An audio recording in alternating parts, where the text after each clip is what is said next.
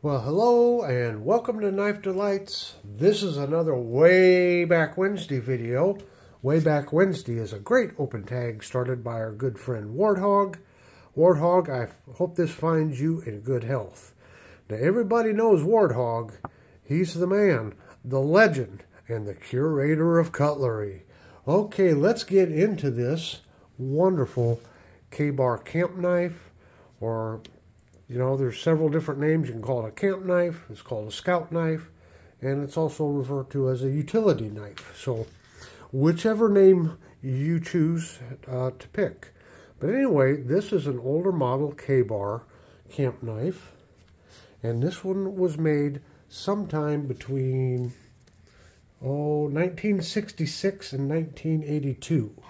For this knife, and I do have the box for it, this knife was manufactured while Kabar was owned by Cole National. You can see there, Cleveland, Ohio. And here's the box for it. Okay, and then inside the box we have some paperwork. And I'll kind of show this here for just a second. You can pause it and read it if you'd like. I won't read the whole thing. There's our warranty. There's some information on the Collectors Club. Here's how to care for your Kabar knife. How to sharpen your Kabar knife.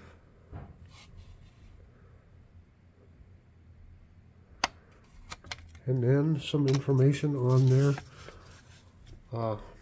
Arkansas oil stones. So pretty cool. Got the box and the paperwork along with this knife. So on this particular style of camp knife, we have jig Delrin scales, and you can see it's nice and thick. This is a heavy-duty, well-built knife. Of course, as customary, you got a bail there. You got a really big pin right there. Nickel silver bolsters, and then a nickel silver shield, oval shield with Kabar in it. We turn it over, and the fit and finish on the back side, the back springs and all, just nice and smooth. Brass liners, nice thick springs there. This is a well-built knife. Now, a lot of the camp knives were kind of, more budget oriented, and I'll show you a couple. We'll compare this to a couple others here in just a minute. But as you can see, it's got the easy out there, nail nick access, and there is the punch. And you can see on here, you still got some of that oil. It looks like dried oil. You can tell that this is new old stock, and it's not been used. So we've got that. Of course, your main blade, the spear point. And again, you got some dried oil on there. Shot at the tang stamp. Kabar 1152 USA.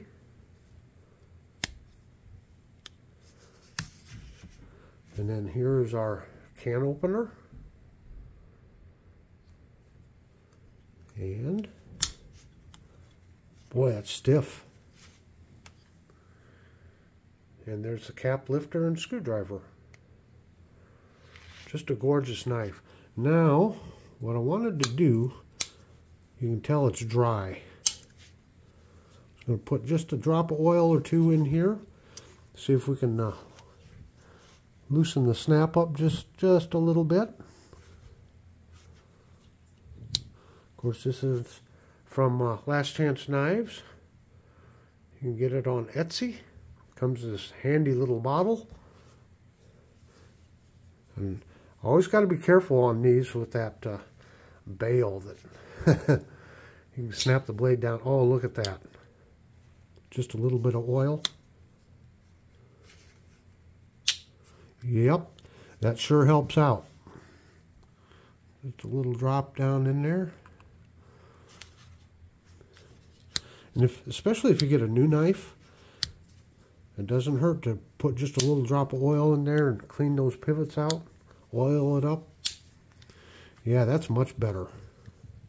This one really feels dry. Just a tad bit of oil. Now, if you're going to be carrying the knife a lot, you don't want to put an excessive amount of oil in there because it does draw, you know, dust and dirt and stuff. So you can gum it up too. So, oh, look, it's so much smoother. So much smoother. Whoops, I got that one, didn't I?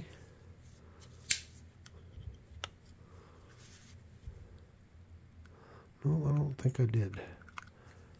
There we go. Doesn't take much. Boy, just smooth that right up. Yeah. So let's take a look at a couple other ones here. So, there's your Kabar. This is a Forest Master. I just did a video on this one here. So this is the 4-bladed Forest Master.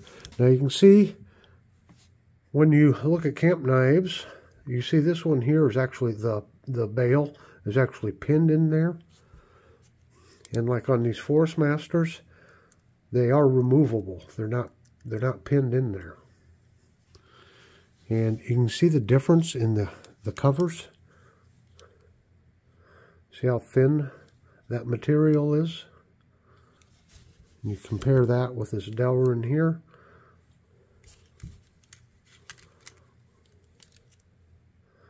Look at how much thicker those covers are. More heavy duty. It does look like the springs are a little bit wider on it also. Of course, brass liners versus steel. Now this is an old one. And this may have been World War II era. So they maybe couldn't use brass on that one. And here's a Camp King. And this is a hammer brand,